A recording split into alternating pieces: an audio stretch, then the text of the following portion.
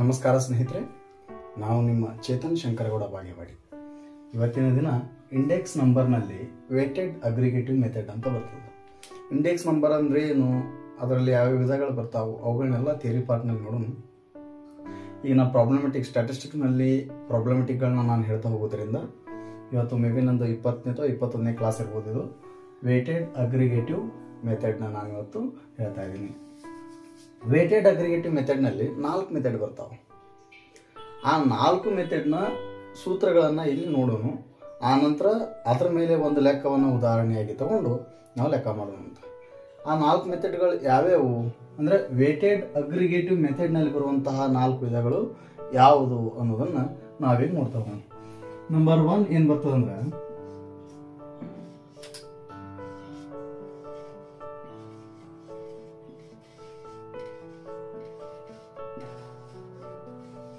ಲ್ಯಾಸ್ಪೇರ್ಸ್ method ಅಂತ ಬರ್ತದೆ. ಅಕ್ಷರ ಸ್ವಲ್ಪ ನಾನು ದುಂಡಾಗಂಗಿಲ್ಲ, ನೀವು ಅಡ್ಜಸ್ಟ್ ಮಾಡ್ಕೊಡ್ರಿ. ನಿಮ್ಗೆ ಒಟ್ಟು ತಿಳಿದ್ರೆ ಸಾಕು. ನಾನು ದುಂಡರೆ ಆಗೋಲು, ಕಿಚಿಬಿಚ್ಚರಿ ಆಗೋಲು, ನೀವು ತಿಳಿದ್ರೆ ಸಾಕಾಗಿದೆ ಒಟ್ಟು. ಓಕೆ, ಇದನ್ನು ನಾನು ಲೆಕ್ಕ ಹೇಳುವಾಗ ಅಥವಾ ಇದನ್ನೇನು ಫಾರ್ಮುಲಾಗಳನ್ನು ಹೇಳ್ತಿರ್ತೀನಿ, ನೀವು ಸಹಿತ ನಿಮ್ಮ ಪುಸ್ತಕದಲ್ಲಿ ಬರಿತಾ ಹೋದರೆ ಮಾತ್ರ ಸ್ಟ್ಯಾಟಿಸ್ಟಿಕ್ಸ್ ಅರ್ಥ ಆಗ್ತದೆ. ಸರಿ, ಲ್ಯಾಸ್ಪೇರ್ ಮೆಥಡ್ನಲ್ಲಿ ಏನು ಬರ್ತದೆ ಇದನ್ನ ಕನ್ನಡದಲ್ಲಿ ಒಂದ್ಸಲ ನೋಡ್ರಿ. ಲ್ಯಾಸ್ಪೇರ್ ವಿಧಾನ. ಸರಿ, ಇದರ ಒಂದು ಸೂತ್ರ ಬರ್ತದೆ. ಏನ್ ಬರ್ತದೆ ಅಂದ್ರ P01 ಇದು ಎಲ್. ಇದು ಎಲ್ ಅಂದ್ರೇನು, ಲ್ಯಾಸ್ಪೇರ್ ಅಂತ ಅರ್ಥ. P01 equal to sigma P1 Q0 divided by sigma P0 Q0 into 100 ಅಂತ ಬರ್ತದೆ. ಇದು ಏನು, ಲ್ಯಾಸ್ಪೇರ್ಸ್ ಮೆಥಡ್. ಇನ್ನು ಎರಡನೇ ಮೆಥಡ್ ನೋಡೋಣ.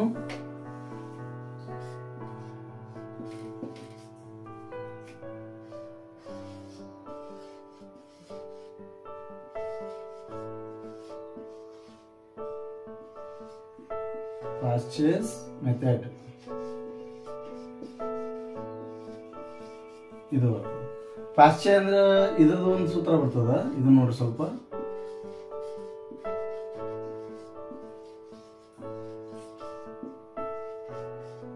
ನೀವು ಬರೀತಾ ಹೋದ್ರೆ ಮಾತ್ರ ಇದು ಅರ್ಥ ಆಗ್ತದ, ಇಲ್ಲಾಂದ್ರ ಅರ್ಥ ಆಗೋದಿಲ್ಲ. ಇದ್ರದ್ದು ಏನು ಬರ್ತದ ಸೂತ್ರ ಅಂದ್ರ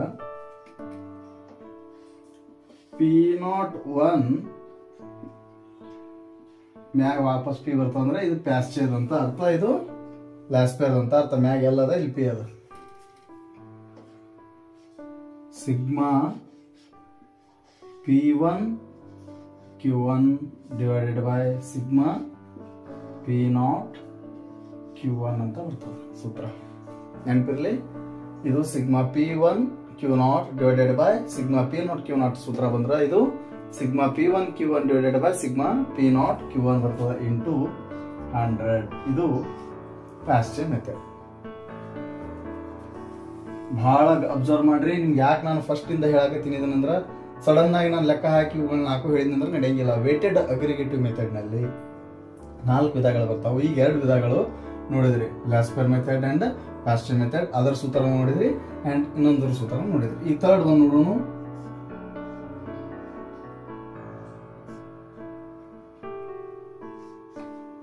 ಥರ್ಡ್ ಒನ್ ಏನ್ ಬರ್ತದ ಅಂದ್ರ ಫಿಶರ್ ಮೆಥಡ್ ಅಂತ ಬರ್ತದ. ಹೆಸರು ಕೇಳಿಲ್ಲ ಎಲ್ಲರೂ? ಫಿಶರ್ಸ್ ಮೆಥಡ್ ಇದು ಬರ್ತದೆ. ಇದು ನೋಡ್ರಿ, ಕನ್ನಡದಾಗ ಒಂದ್ಸರಿ ಬರ್ಬಿಡ್ತೀನಿ.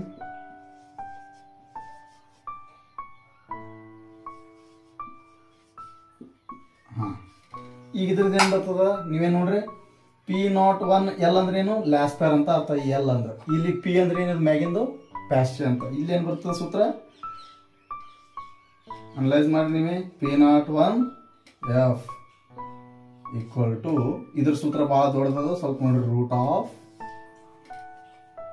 Sigma P1 Q0 divided by sigma P0 Q0 into sigma P1 Q1 divided by sigma P naught Q1 into 100.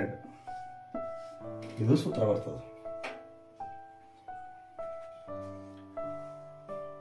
ಇಲ್ಲಿ ಬಹಳ ನೆನಪಿಟ್ಕೊಳ್ಳೋಕೆ ಈಸಿ ಹೆಂಗಂದ್ರೆ ನಮ್ಗೆ ಇವೆರಡನ್ನ ನೆನಪಿಟ್ಕೊಂಡ್ಬಿಡ್ರಿ. ಕ್ಲಾಸಿಫೈಯರ್ ಅಂಡ್ ಪ್ಯಾಸ್ಚರ್ ಮೆಥಡ್ ನ ನೆನಪಿಟ್ಕೊಂಡ್ರ ಅವೇ ಸೂತ್ರಗಳನ್ನ ವಾಪಸ್ ಇಲ್ಲಿ ರಿಪೀಟ್ ಮಾಡಿ ರೂಟ್ ಹಾಕಿ ಇಂಟು 100 ಕೊಟ್ಬಿಟ್ರೆ ಮುಗಿಯಿತು. ಇದು ಏನು ಫಿಶರ್ಸ್ ಮೆಥಡ್.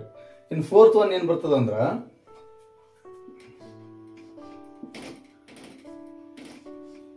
ಡೋರ್ವಿಶ್ ಅಂಡ್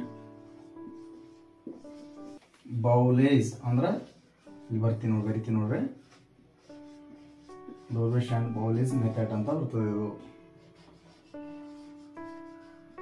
ಸರಿ, ಇದನ್ನೊಂದ್ಸರಿ ಕನ್ನಡದಾಗ ಬರ್ದು ಬಿಡ್ತೀನಿ ನೋಡ್ರಿ, ಸ್ವಲ್ಪ ಕನ್ಫ್ಯೂಸ್ ಆಗ್ತದೆ ನಿಮ್ಗೆ.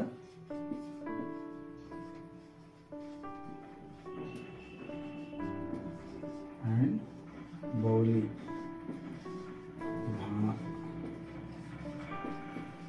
ಸರಿ, ಇದು 4ನೇ ಮೆಥಡ್. ಇದ್ರ ಸೂತ್ರ ಏನ್ ಬರ್ತಂದ್ರ same as it is ಇವುಗಳನ್ನೇ apply ಮಾಡೋದು. ಇಲ್ಲಿ ಯಾವ ರೀತಿ ಅಂದ್ರ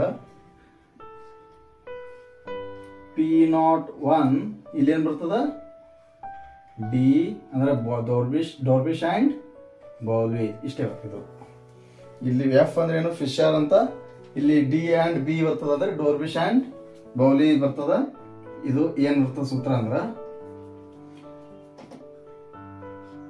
sigma P1 Q0 divided by sigma P0 Q0 plus, ಇದು ಬಹಳ ಇಂಪಾರ್ಟೆಂಟ್, ಪ್ಲಸ್ ಬರ್ತದೆ. ಇಲ್ಲಿ ಇಂಟು ಬರ್ತಿತ್ತಲ್ಲ, ಇಲ್ಲಿ ಪ್ಲಸ್ ಬರ್ತದೆ. ನೆಕ್ಸ್ಟ್ ಏನದ sigma P1 Q1 divided by sigma P0 Q1 into 100 divided by 2 ಬರ್ತದ. ಸಾರಿ, ಇಂಟು ಇಲ್ಲಿ ಬರಂಗಿಲ್ಲ, ಇಲ್ಲಿ ಬರ್ತದೆ, ಇಲ್ಲಿ ಇಂಟು 100 ಇಂಟು 100. ಸರಿ, ಇಷ್ಟು ಅರ್ಥ ಆಯ್ತಾ? ನೋಡಿ ಸೂತ್ರ ಹೆಂಗದಾವ. ಕ್ಲಾಸಿಫೈಯರ್ ಮೆಥಡ್ ನೊಳಗ P01 L equal to sigma P1 Q0 divided by sigma P0 Q0 into 100. Fraction ಅಲ್ಲಿ P01 P equal to sigma P1 Q1 divided by sigma P0 Q1 into 100. And Fisher's method ನಲ್ಲಿ ಏನು ಬರ್ತದ P01 F equal to root of sigma P1 Q0 divided by sigma P0 Q0 into sigma P1 Q1 divided by sigma P0 Q1 into 100 ಬರ್ತದ. And Dorvish and Pauli's method ನಲ್ಲಿ P01 dB equal to sigma P1 Q0 divided by sigma P0 Q0 plus sigma P1 Q1 divided by sigma P0 Q1 divided by 2 into 100 ಬರ್ತದೆ. ಇದು index number ನಲ್ಲಿ weighted aggregative method ನಲ್ಲಿ ನಾವು ಬಳಸುವಂತಹ 4 ವಿಧಾನಗಳು. ಈ 4 ವಿಧಾನಗಳನ್ನ ಬಳಸಿ ನಾವು ಪ್ರಾಬ್ಲಮ್ಯಾಟಿಕ್ ಗಳನ್ನ ಸಾಲ್ವ್ ಮಾಡಬೇಕಾಗ್ತದೆ. ಯಾವ ರೀತಿ ಸಾಲ್ವ್ ಮಾಡಬೇಕು ಅನ್ನೋದನ್ನ ನೆಕ್ಸ್ಟ್ ಕ್ಲಾಸ್ ನಲ್ಲಿ ನೋಡೋಣ. ನೀವೇನ್ ಮಾಡ್ರಿ, ವೇಟೆಡ್ ಅಗ್ರಿಗೇಟಿವ್ ಮೆಥಡ್ ನಲ್ಲಿ ಇವು 4 ವಿಧಾನಗಳು ಬರ್ತಾವ, ಇದನ್ನ ಬರೆದಿಡ್ರಿ ಒಂದು ಪುಸ್ತಕದಲ್ಲಿ. ಇವೆಲ್ಲ ಬಾಹೆಟ್ ಮಾಡ್ರಿ ಸೂತ್ರಗಳನ್ನ. ನೆಕ್ಸ್ಟ್ ನಾ ಲೆಕ್ಕ ತಿಳಿಸ್ತಿಲ್ಲ, ಅವಾಗ ಪಟ್ ಪಟ್ ಪಟ್ ಪಟ್ ತಲೆ ಬರ್ತಾ ಇರಬೇಕು. ಸರಿ, ಈಗ ನೆಕ್ಸ್ಟ್ ನಾವೇನ್ ಮಾಡೋಣ, ಲೆಕ್ಕ ತಗೊಳ್ಳೋಣ ಅಂತ ಮುಂದಿನ ತರಗತಿಯಲ್ಲಿ. ಇಷ್ಟೊತ್ತು ವಿಡಿಯೋ ನೋಡೋದಕ್ಕೆ ಧನ್ಯವಾದಗಳು. Thank you so much.